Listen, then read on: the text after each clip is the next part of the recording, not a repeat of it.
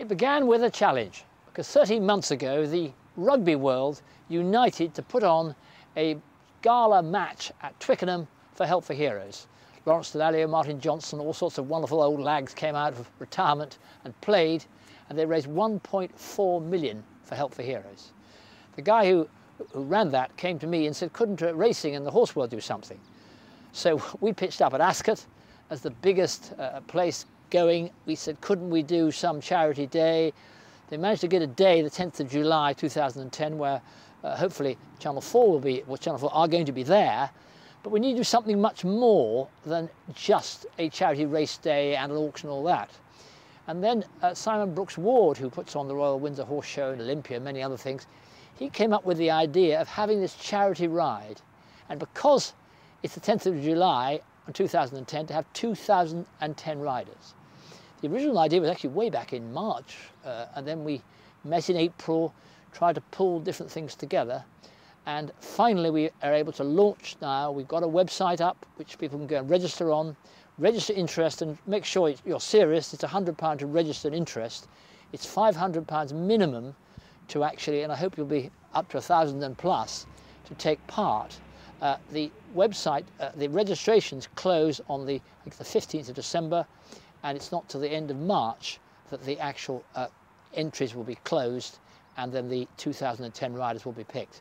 But it is a unique day. I mean, there'll never be a ride like this again, and we brought together today not just Mark Elliott, who's the Chief of Staff of Help for Heroes, and of course Charles Barnett, who's the mastermind of Ascot, and Simon Brooks Ward, who will be actually running the riding end of things, but Guy Disney, who is a lieutenant serving with the Light Dragoons, who has ridden at Sandown and Cheltenham and many other places, and actually was blown up in Helmond 3 months ago and is around very much today, and we'll be talking to him. And Tony Terry, the wife of John Terry, but a very keen dressage rider who will be appearing to Olympia. We've talked to some of them. Very emotional, and I thought, my God, here we're fine, we've got nothing to worry about. It's just been incredible. I think humbling is the word that I use every day, and here we are at Ascot with the launch of Horses for Heroes.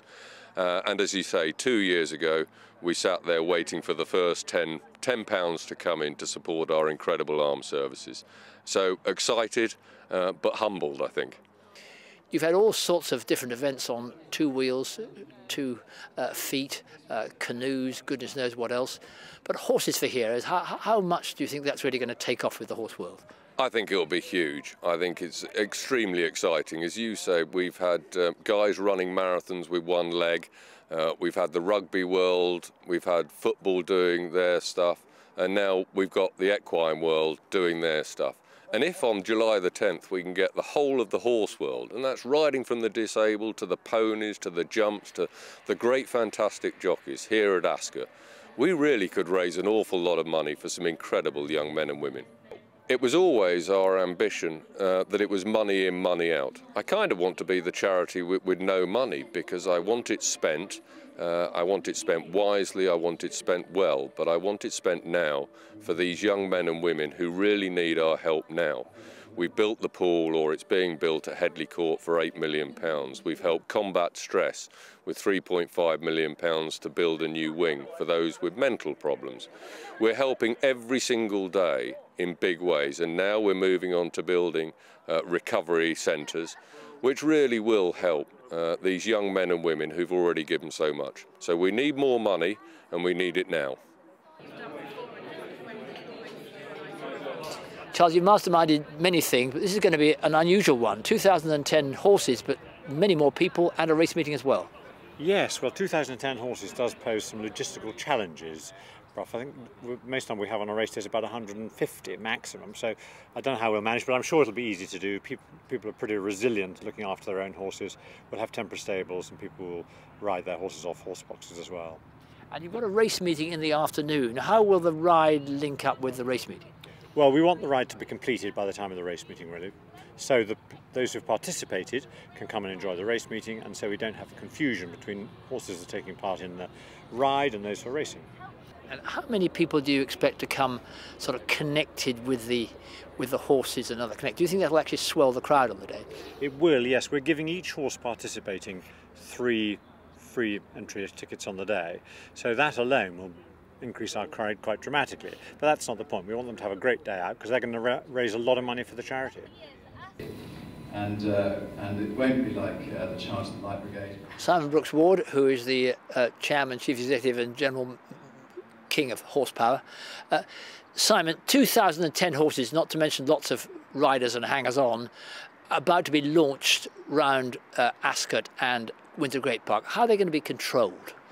Well, I think firstly it's going to be fun, but it's got to be safe. And so what we're going to do is put them into packets, and those packets are going to be made up of hunts or riding clubs or pony clubs, even from the region. So if you want to go in the Scottish packet or parts of it, then that's possible as well. So we're going to actually try and group them into the groupings that they want to be part of. So that's the first thing. And the second bit is that we're going to set them off at intervals where we're going to allow a decent gap so we can get round safely and they can all enjoy it and pick up their goodie bag at the end of it. And of course come to the races as well. But tell me, if people want to get involved here, what do they, people looking in, how do they get involved now? Well, registering is the easiest thing on the website of www.horses4heroes.co.uk, and the 4 is a number. So that's the easiest way. Register now, register your interest now, and then we're asking for a £100 non-refundable deposit by the 15th of December. And then we're hoping that people from there are going to go on and be able to raise a minimum donation of £500 by the end of March to really confirm their place, because we think it's going to be very popular and it's going to be done on a sort of priority listing, and people need to register pretty quickly if they want to get onto it.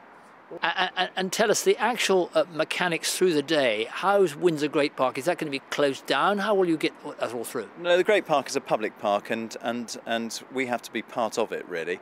But we've got the route. We've got the Crown Estate who run the Great Park's permission, and I think we're going to be able to section off roads and close off roads for people to cross. And it's all pretty well firmed up as a route, so we're confident that's going to work, that part of it.